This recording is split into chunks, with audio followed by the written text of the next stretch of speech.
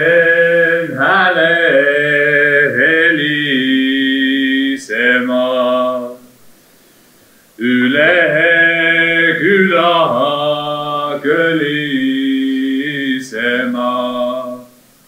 Panen kaset kohisema, laulahan kuuset kohisema. Taeva alla tormi tuulta, mere lained laksoo maie. Mere vie viere maie. Mere kivihid kildutekse. Mere liivaha lindutekse. Mere vie viinahakse.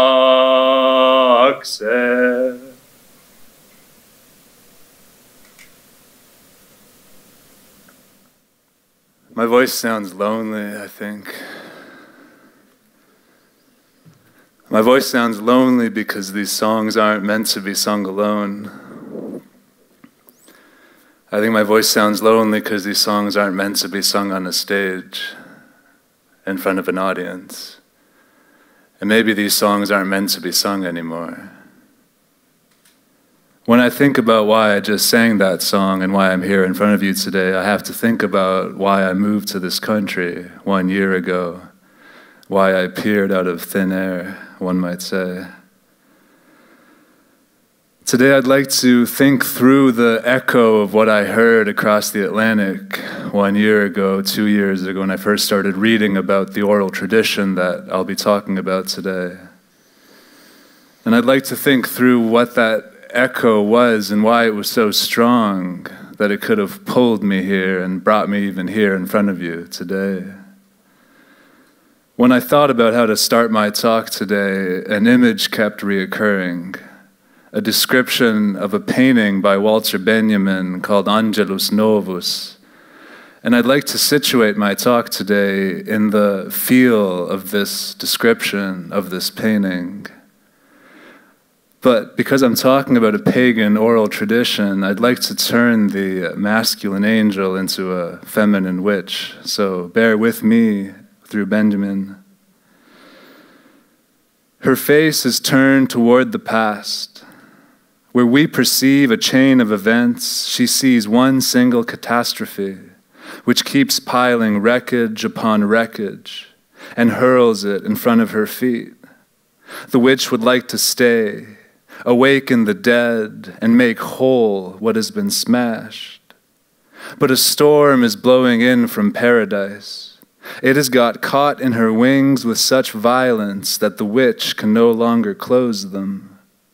The storm irresistibly propels her into the future to which her back is turned, while the pile of debris before her grows skyward. The storm is what we call progress. So my talk today is really situated in this description, in the feel of this position, in the field of vectors, of movement, of pulling and trying to stand still in this wind, this constant onslaught of progress. And I'm going to return to this figure and keep returning to her throughout this talk. In essence, what I'm trying to do here is resist the human-centered logics of development and progress that are so intrinsic to modernity. As Bio would put it, resist that kind of flatness and create some more creases here. By modernity, what I mean are the intertwined developments of individualism, capitalism, and urbanization, all supported by the idea of constant political and social progress. Also, national identity and nation states, especially in the Eastern European and Estonian context. And how these are all sort of undergirded and supported by the creation and spread of the idea of a rational order, of the world being composed of fixed categories and people having fixed identities on that sort of grid of modernity. So by thinking through this oral tradition, this pagan oral tradition, and trying to do that alone on stage in this weird context, I'd sort of like to embrace the contradictions inherent in that figure of the witch trying to stand still, or me trying to do it alone here. And I'm interested in the way that those contradictions can be used as a kind of source of energy that starts to undo my grasp on the world, or our grasp on the world. I'd like to embrace the contradiction of trying to do this in the way that our bodies are oriented right now, with me lecturing to you. The root word of the word lecture, as Fred Moten taught me, is the elect. The lecturer reads to the elect few that get access to the lecture. I'm interested in resisting that logic as well. When I ask people about what this oral tradition means to them, I get some common answers. One of them is that it's a dead relic, and there's no point singing it anymore. Another one, a very common one, is that this oral tradition is a nationalistic symbol that's been completely co-opted by the Estonian nation state and Eurozone values, etc. I see it a bit differently. I see that in this practice called Regilaul, there are a set of seeds or core ingredients, if you will, that I really think is important to amplify. When thinking about the conference theme of underground networks, then I see this pagan oral tradition called Regilaul as an oral, shadowy, marginal practice. It's also a way of maintaining a relationship to the non-human web. And finally, it's a way of resisting together through a kind of very strong and robust physical kind of sociality. And I think that's something we really need in this moment of ecological apocalypse. I'm interested in preserving those seeds, those ingredients, against those common understandings of what Regilaul is. And really, like the witch, to get in the way of progress, get in the way of that modernist logic. And here I'm thinking about preservation also as revolution and celebration, that those things all come together. But what are those seeds? What are those capacities buried in the tradition of Regilaul? First of all, Regilaul is an oral tradition, which means that it's a way of passing down information, medicine, wisdom from generation to generation. It also means that these songs are learned by being in the same time and space with each other, of breathing the same hot air, feeling the friction of each other's presence over and over and over again. But I'm interested in another aspect of oral tradition, which is the idea that the notion of selfhood, or the very feeling of having a self, is actually very different in oral culture. If you think about, I don't remember when I first started reading, but if you think about when you first picked up a book, what starts to happen maybe is the formation of an interior voice for the first time that kind of cuts you out of the audiovisual matrix you've been living in up to that point. And this aspect of a kind of distributed self that is very part of this constant flow of information, this flux of feeling and sensation, this is something that's very important for me in Regilaul. It's also a communal practice. These songs are sung for the community, by the community, and in order to maintain those communal bonds. These songs don't belong to individuals. In that sense, I think Regilaul is a kind of alien practice. We're so used to thinking about music, musical performance, artistic, cultural production as an artist kind of working through this inner emotion, this interior experience, and then owning that product and giving it to people, kind of selling it. I think Regilaul is really alien to that way of thinking, and it's something we can't even really quite imagine. Regilaul is also a pagan tradition. It's really a way of not only creating but also maintaining kinship with the natural world and those forces within that world. Sort of mediating and kind of coming from a place of need. It's important and necessary to actually mediate with that world. So a lot of the communicational partners, more than 50% of the people, the beings that you're singing to in Regilaul, are non-humans. They're trees, rivers, forests, and stones, for example. But I'm interested in the second idea of this non-human, and I'll unpack this later. But I don't think Regilaul actually came from humans. if we think about the figure of the modernist project, this rational, intellectual, individual subject, I don't think the people that this tradition came from really fit into that category. Regilaul is also ritualistic. It's a way of singing what you see in order to cause a change. Again, this idea of need and urgency. You have to sing in order to heal someone. You have to sing in order to maintain your relationship to a wider ecology. In that sense, it's a form of group magic, winter solstice being a great example when the sun is at risk of disappearing, and you have to make a lot of noise in order to prevent the dark spirits from taking the sun. In that way, Regilaul is also cyclical. There are different songs for different times of the year that have to be sung at those times.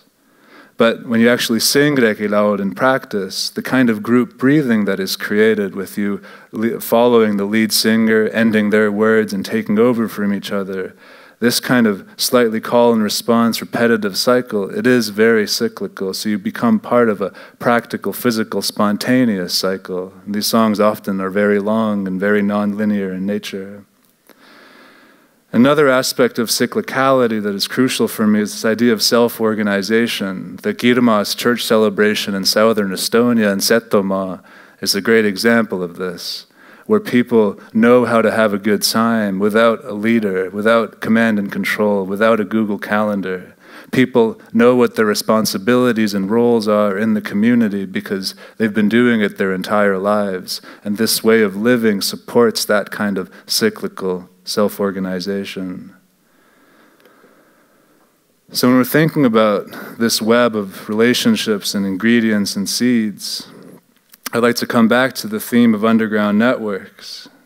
Being an oral tradition, Regilaul really is untraceable. The traces that we have aren't very concrete, and folklorists, researchers, myself included, have to do so much kind of speculation and almost a creative speculation to think through what this practice might have meant. It also comes from the margins and periphery of Estonia. Historically, Seto and Kihnu Island, where this practice was the most kind of maintained, were the most historically marginalized areas. Another sense of underground networks involves, the mycelium and all this non-human web, and very much, I think, as a pagan tradition, Regilaul is a way of maintaining this relationship to that. But in English, there's a third sense of underground networks, which involves a kind of militancy or violence. And I'm particularly interested in this meaning of underground networks. For me, it connotes a group of people resisting a prevailing order, all up in arms about something, hiding out in the woods, for example. And Peter told me a great story about this Moldovan folk singer. And Peter, I think you saw him perform many times, and then he asked the singer about the aesthetics of his songs. And the singer said, "Aesthetics, this is warfare." So thinking about that third quality of underground networks is really the one that I'm sort of the most interested in. And Fred Moten taught me about the importance of connecting celebration and resistance, or celebration and critique, kind of getting caught up in something wider through these seeds and through these ingredients is really, really important to me. And I'm sort of interested in amplifying the seeds of resistance and celebration. What I'd now like to do is go back in time to look at the people that Regilaul came from, think about the conditions of their lives and what role Regilaul might have played in their lives. And really, I'm sort of tracing this history, and for me to trace this history is to trace the history of a radical practice of gathering and celebration, of being together in time like we are right now, breathing the same air, of staying connected to non-humans, and of bearing violence and pain together, collectively. Things that we desperately need in this ecological apocalypse where this kind of latent anxiety, trauma, fear is everywhere around us, but we don't really know what to do with it. What I'm sort of talking about or arguing for is the creation of a new, old, oral culture that can only exist, maybe, if we blacken the whitewashed, neutral narratives of the Estonian nation-state. So come, let us drop into the noise of Regilaul, because that's what the colonizers thought it was. And like the witch, like Benjamin's witch, let's try to awaken the dead and make whole something that has been smashed. So, the people living on this land before modernity, who exactly were they? First of all, they were serfs. They were living in the social condition of serfdom, which means they were tied to a piece of land. They were owned by a manor lord. They had no right to own property or move around the country. And this social condition was passed down with birth. In that sense, they were objects. They were private property. And another way of thinking about that is that they were non-human. They were not subjects. They were not the figure of the modernity, this human individual that, had access to the written word and logic and rationality. They didn't belong to those categories.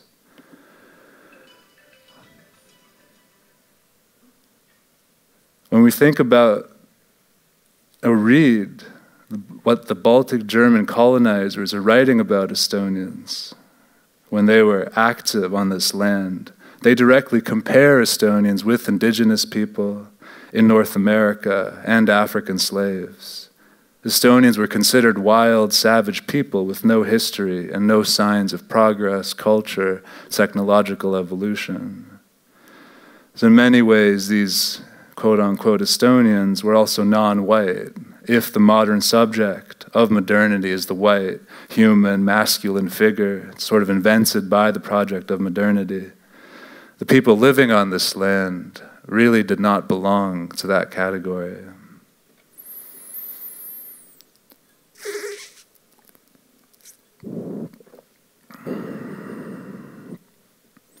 So before I moved to Estonia last June, I heard a wonderful, wonderful conversation between Fred Moten and Stefano Harni that gave me access to a bunch of conceptual tools that have been extremely useful to me. I'd like to share one of those with you, but in the spirit of resistance in underground networks, I'd like to call it a conceptual weapon, because that's really how I see it. And this weapon is called the ontological totality. It's a term used by Cedric Robinson, whose book, Black Marxism, The Making of the Black Radical Tradition, was published in 1983.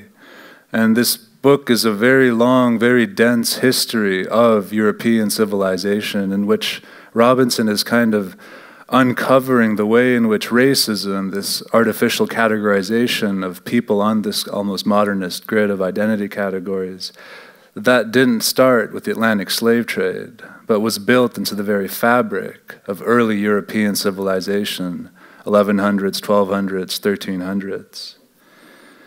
An essential part of Robinson's study of racial capitalism is the idea of the ontological totality. An ontological totality refers to a way of being that emerged from the terms of Western domination and exploitation, the terms that were active in Estonia, working on these people. But it's a way of being that also escapes these terms and makes its own history. It's a kind of revolutionary collective consciousness that is elusive and resilient, hiding under your skin, behind a corner, always around us, immanent in that sense. And so for me, the echo that I hear in Regilaul is the ontological totality. It's a trace of a worldview and a practice in which the natural world and humans were deeply intertwined through relations of kinship that had to be continually maintained. It's a way of being in which people were not separated artificially from each other via the conception of the individual or private property, or from nature via the conception of the human with the capital H. These seeds that I outlined and tried to touch in this talk are a part of a way of living and a way of singing that actively preserved and transmitted this way of being, this ontological totality, to the next generation. Crucially, however, for me, is the political context and the political economy of this ontological totality in Estonian history. If we think about the nexus of forces here, Baltic German colonization, the thrust of the modern project, and the move from a serfdom economy, which is sort of natural, involves agriculture, into a cash-based economy around the 1870s. This is really the entrance into capitalism and into the global world order that we're pretty much still dealing with to this day. This way of life that Regilaul kind of contains and activates is not only, I think, the result of a pre-modern way of life. You get this common dismissal, oh, they were just nature people, as a way to maybe get a lot of distance between us and them. I see this way of life as being a product of the social death and the condition of objecthood that Estonians were living under, but not only. They needed the ontological totality in order to bear the possessive violence that they were experiencing. They needed to gather and connect to non-humans in a ritualistic way in order to distribute pain and share joy collectively. And Regilaul in its communality and orality, ear and mouth, was one of the primary ways that this was done. So if we trace the historical trajectory of Regilaul, then we can see how the tradition starts to fade the moment that these people are allowed to enter the front gates of modernity, with the creation of the nation state and the formation of the national Estonian identity. When Estonians are allowed to become individuals, they're quite literally given last names. They did not have last names before this point. And it's quite funny that there was a group of people living on this land that actually refused to be given last names. And I very much identify with that group of people that was hiding in the woods. I think they had a suspicion, a sneaking suspicion, that to be given a last name is actually to lose touch with something really, really important. And of course you have the ability to purchase property and all of those things as well. You have the spread of literacy via the translation of the Bible, and not only any Bible, but the Protestant Bible, which is a very specific flavor of individualism and individual work ethic. And then you have choir music, which basically replaces Regilaul completely, which leads us to the Estonian Singing Festival and the creation of this national singing identity. So let's come back to the figure of the lonely witch, thinking about these vectors of progress and this high-speed train almost. Think about this witch gazing toward the past, trying to resist those forces, trying to stand still in that storm. We're so used to thinking about development as a good thing, as progress, human rights, freedom. And I'm interested in standing here and sort of in the contradiction of saying that maybe those things aren't always good. That force of progress also steals from us, robs us of the capacity to gather and be in time and space with each other. That force of progress stops the transmission of intergenerational wisdom and healing and medicine and knowledge. This force of progress that lives not only in society and systems and institutions, but also in our own heads, in those lonely, separated, literate voices. I'd like to get in the way of that progress, and this talk is a way of doing it. But I'm weak and I can't do this alone. This talk is a way of asking for help, of asking us to rethink the tools that we're using and the ways that we are working. I quite literally need help to work against the ways that we're oriented in space and time right now. And despite the promises of security and safety and individualistic career advancement, I think we could all agree that those things won't help us bear or process the hardcore loneliness of living out these final days as individuals on a dying planet. For the colonizers, Regilaul was considered noise, the wild cries of a wild people without history or culture. I want to drop into and protect this noise because it means dropping into and protecting the ontological totality, this way of being connected to each other and the world around us. I want to preserve this noise made by objects, by non-humans that did not and cannot fit into the modern world. They literally cannot be incorporated into modernity.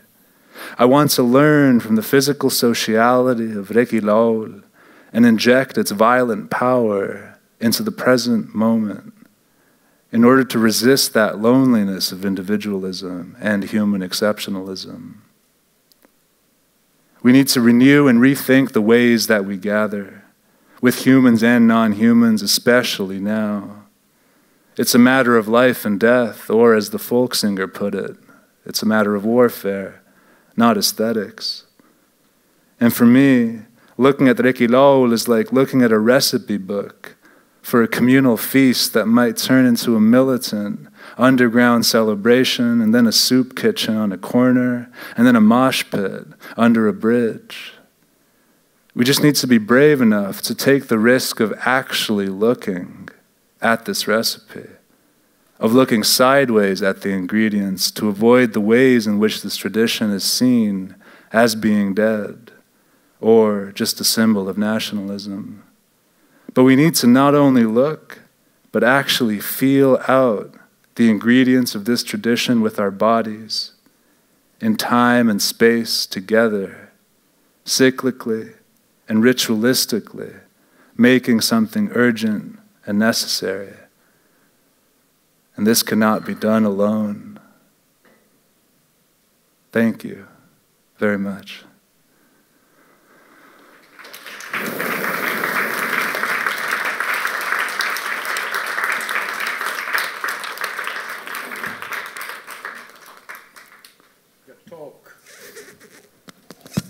Your talk was like a poem of Allen Ginsberg. Oh, wonderful. So beautiful. Wonderful. Are you open for questions and comments? Please, please.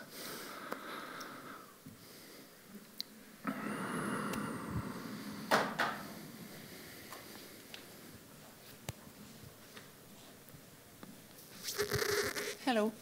I was just wondering, are you familiar with the singing part of capoeira from Brazil, which is kind of similar to Regilaul? I have heard that they sing while they do it, but can you tell me more about how they, like, how exactly do they sing in capoeira? I mean, it's similar to Regilaul, Okay. but I just recently started this practice, so I don't think I can say much about it yet. That's really but good. Maybe it's interesting to explore, because I guess the background is a little bit similar as well. Totally. Where it comes from. And capoeira was also, if I remember correctly, like is it a sort of African tradition, or it's mixed in with the kind of colonization history of Brazil? Yeah, I mean, I don't know the very beginning of roots, maybe from Africa, but it started in Brazil as a martial art combined with dancing and acrobatics among dark-skinned slaves to kind of fight without fighting, and it's a non-contact martial art. That's a really good connection. So kind of a tricking as well. Especially thinking through resistance and violence and a way to resist by being in contact with the body collectively. Yeah. Thank you. Thank you.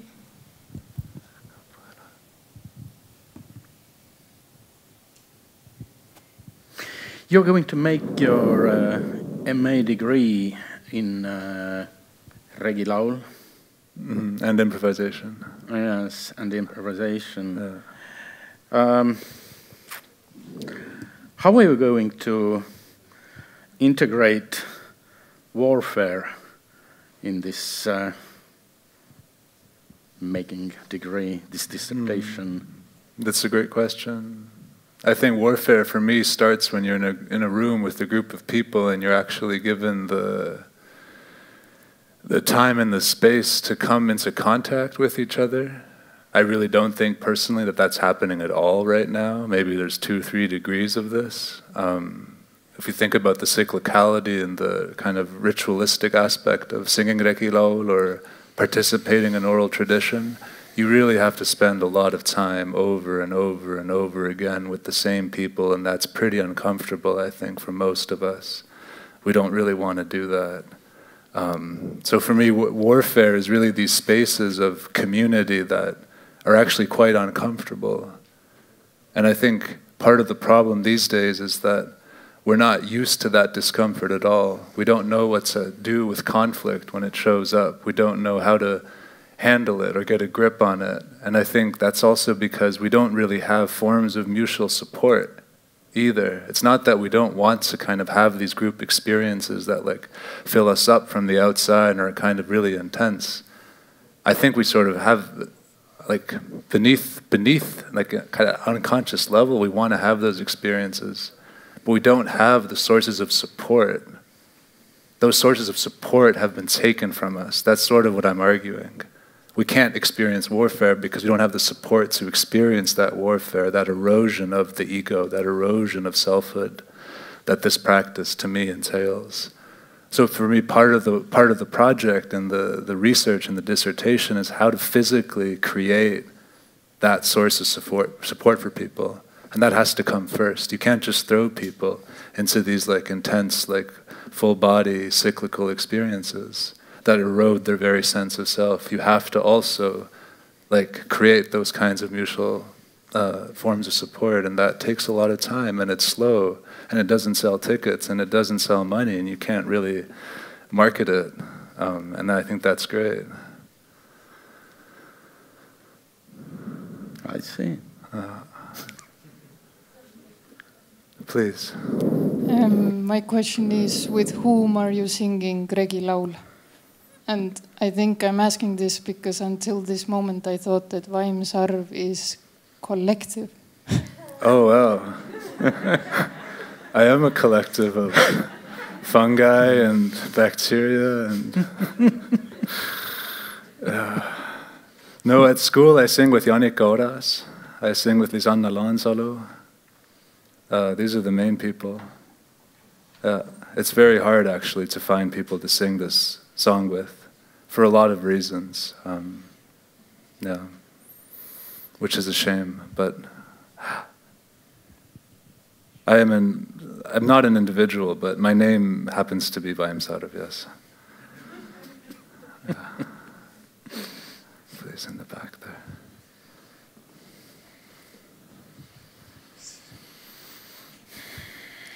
And do you also collaborate with other researchers or practitioners of Regilaul in Estonia? And if yes, do you have different perspectives than they do? Yeah, I definitely have different perspectives than they do. I think that has to do not only with maybe that I'm drawing from this kind of decolonized, like decolonial way of thinking, but also that I'm not fully Estonian or don't fully belong to this culture. So I've definitely butted heads also with not only researchers, but people that are like people in my family that are very, very like deeply part of this tradition, and setoma, this direct transmission of oral tradition. And I show up like kind of this very American attitude. I have no idea about Estonian cultural norms or anything, and definitely different perspectives. But and it's sort of an age thing. This community in Setoma is much older, much more traditional. Here in the city and at school, it is possible to have these dialogues. I think Anna Hints is another example of someone that in Estonia is really both a practitioner of Regilaul and very kind of open to these perspectives that are maybe a bit more queer, a bit more decolonial, a bit more contemporary. For me, it's crucial to, if we want to breathe life into this tradition, we have to really work with those perspectives as well. It can't just stay in this folkloristic or like this, I don't know, kind of Eurozone ethnographic research world, because this is very limited, I think, and limiting.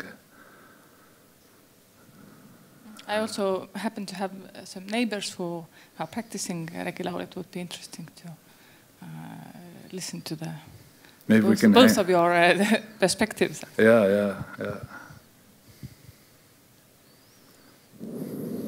One question in front here. Hi. So you described that the traditional Regilaul had a large component of necessity, in the sense that it is something that you do when something in the external world happens. But what do you think about the part of necessity in the modern, trying to revive it? Do we also reinterpret the necessity part like something that we need, I don't know, internally, or we just discard the necessity altogether and make it just a joyful thing, or yeah, that's a wonderful question. I think the sort of the fake promise of modernity is that with this access through the front gates, you get access to comfort and everything, but that's always comes at the cost of this violence being displaced to someone else on the world or some other ecology on the world. So the sense that things aren't urgent anymore, they've always been urgent. And in a sense, we've always been in debt to the planet. And like urgency, it's just as urgent, it's just now for the first time with the climate crisis, we're actually that crisis that has always been going on is coming to our front door. But I think there's a deep sense of urgency, and part of this kind of idea of blackening the nationalistic narrative is about thinking about what's actually urgent right now. We think that it's so comfortable, European values, etc., but there's, I don't know, this country, there's a lot of anxiety and trauma in people's bodies that has nowhere to go. It's urgent to deal with that. It's urgent to come together to hold that collectively. And the problem is that we think we have to handle that alone. And that's violent. No one can deal with these. Trauma is never an individual thing. It's a communal thing. It's at the community level. It's at the national level. It's at the international level.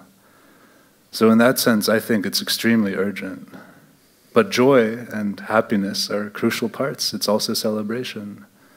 And when those things actually start to happen at the same time, for me, part of this practice is also like the difference between negative and positive emotion starts to erode as well. Because there actually isn't a difference. These things are felt by the body as a whole. Modernity wants us to think that those things are separate experiences.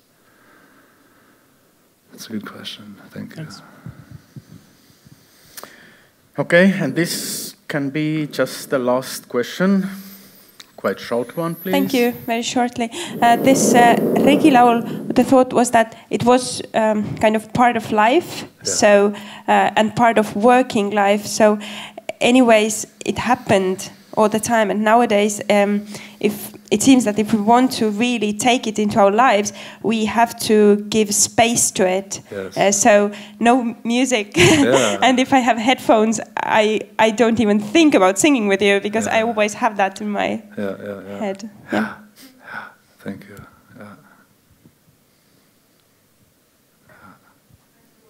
Kelly has a question. There is one more. What's going to happen on Saturday? Yes, please. If you want to come, I highly recommend. Annette Bern and I have co-curated the Biotoopia art program happening on a wasteland in Lasnamägi. Tickets are available via Fienta. It's a Saturday at 7. There will be Regilaul, Janik Oras is singing with some other very good folk singers. I'll be performing this ritualistic kind of improvisation. And then Young Boy Dancing Group, an international dance collective, will be performing as well. So site-specific performance, blending experimental and oral practices. Please come through. Thank you, Kelly.